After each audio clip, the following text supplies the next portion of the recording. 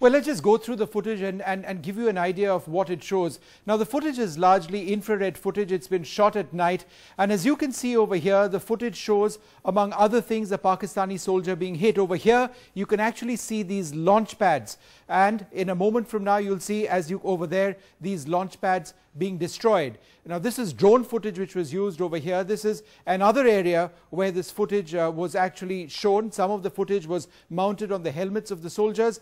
Some of the footage was mounted or came actually from drones. And as you can see, that dot on the bottom of your screen is that same area which was hit. But this is perhaps the most telling video, a big strike over there against what appeared to be a Pakistani soldier or a Pakistani terrorist, and then he falls. And we're just looping this video again because there were only 3 or 4 areas where you could actually tell what was happening, and that was one of them. It became white on the outside, just black in those specific areas because it was infrared footage which was shown. Now, this footage has resulted in a political storm of sorts. There has been widespread criticism of the government by many who say that the timing of the release of this footage is entirely political. It has been entirely done for propaganda purposes.